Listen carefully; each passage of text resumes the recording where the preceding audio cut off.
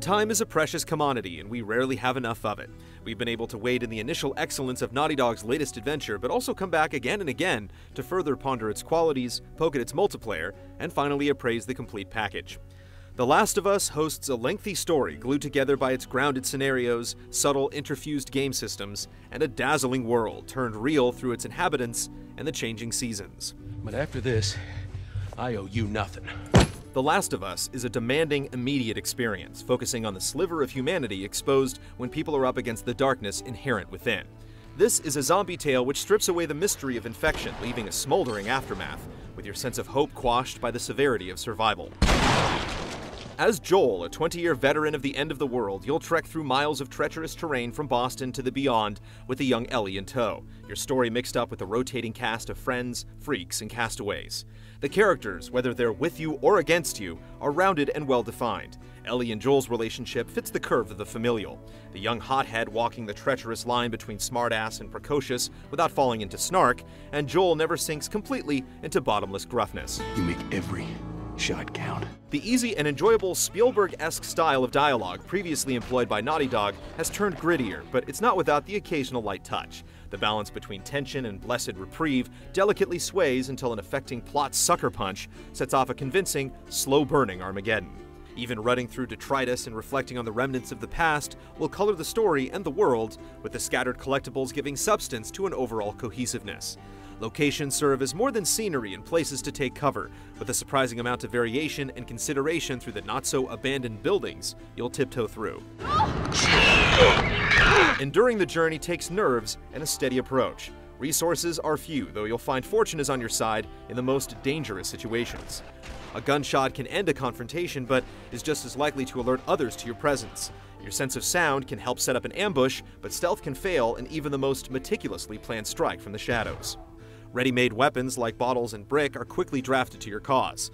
A quick distraction or a brutal smash shows the elegant versatility of this hinged system, hovering between acting sly and acting out. You guys are pretty good at this stuff. The infected overwhelm you, maybe even killing you in a single lunge. Still, human dirtbags are just as malevolent, firing bullets from behind cover or swinging baseball bats from the periphery.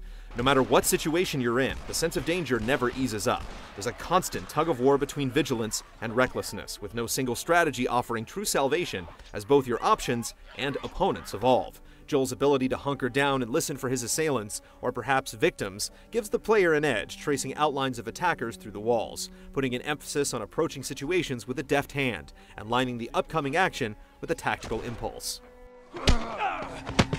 Stalking through the hollow shell of burnt-out civilization necessitates exploration and tactical choices. There are no timeouts, forcing you to craft items or heal yourself in the thick of battle, leaving you vulnerable while adding to the immediacy and conjunction of setting and systems. Overpowering your aggressors with Molotovs, nail bombs, and shivs driven into jugulars reveal Joel's quotidian inner Batman, but going all out could leave your inventory depleted for the next encounter. The game's ecosystem is a constant, narrow vibrato between empowerment and disadvantage. As familiar dangers are woven into new arrangements, your choices in improving your equipment and skill let Joel maintain a slight but ever-increasing edge. Joel's uncertain, queasy aim will steady, but only after a deep-rooted appreciation over making each bullet count. Multiplayer has you picking a side as you play out a metagame over 12 simulated weeks. Your main goal is to gather resources to build and maintain your population of survivors, with sub-objectives that can raise or decimate your population. The 4-on-4 bouts give your team either a pool of shared lives or allow every team member one life per round, and foster an emphasis on teamwork within the familiar framework of standard deathmatch. Aesthetic and gameplay unlocks allow for customization and some sense of personal progress, but you'll always need to proceed with caution. One less straggler to worry about! Resources can be gathered for crafting Molotovs and the like, while scrap can be exchanged for more ammo, armor, or more powerful weapons. Fallen enemies also drop spoils, and if you can hold on to your resources until the end of the match, they'll be tallied into supplies to sustain your survivors.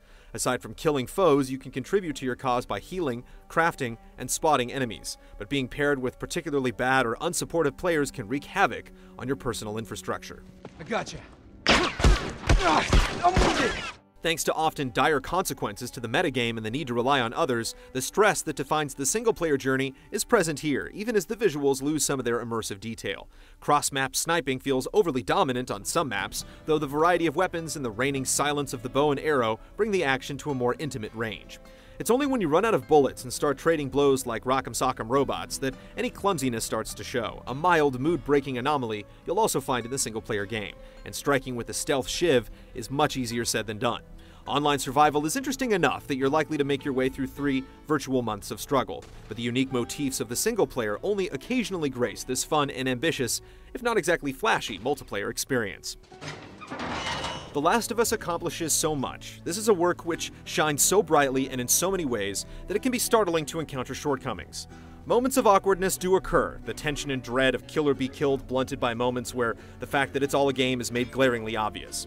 But there's no question that The Last of Us belongs on a very short list of games that will define this decade. It's a rare gem that subtly sculpts feeling and atmosphere without having to reinvent the way we play games. From the slow burn of the intricate opening hours that unfold into something reflecting the qualities of the best stories, heart-aching, tense, but also humane and funny, and also the best games, where it punishes foolhardy action and rewarding both quick thinking and learning with its ever-changing scenarios. The Last of Us shows that the future of games need not be jarring messes of complexity with the codependency on apps and a horde mode. Something that plays well, makes you think, and keeps you playing to the end is without a doubt worth taking in. I was never a big fan of these things.